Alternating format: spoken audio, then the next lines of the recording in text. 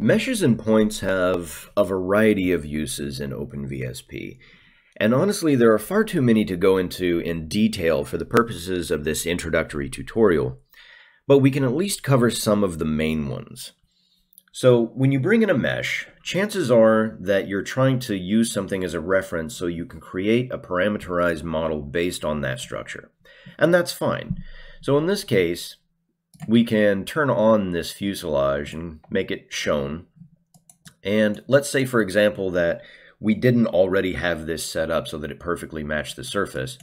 If we needed to maybe adjust the length or some of the things associated with it, we could slide these around until we got a good representation of the mesh.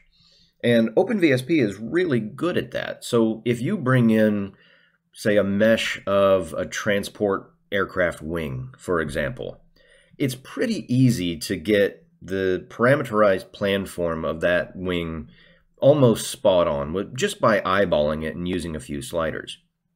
If you have really complex curved surfaces and you want to really capture some of those transitions, or if you have a cowling that needs to be just so, well, that's where something like Fit Model comes in and really shines.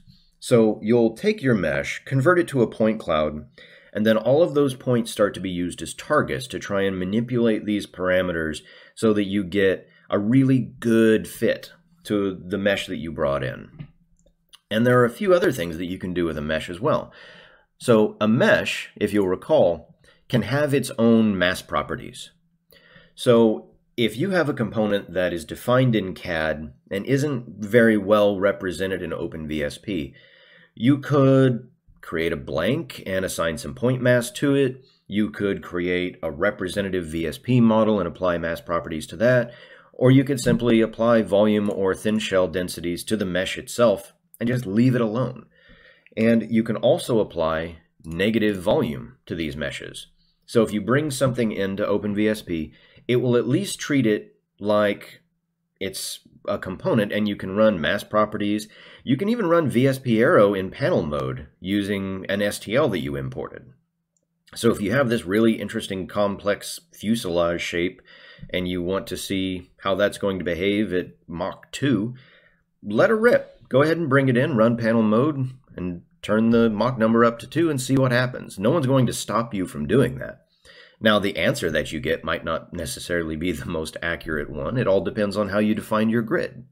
But the point is that you can use meshes in a number of different ways in OpenVSP.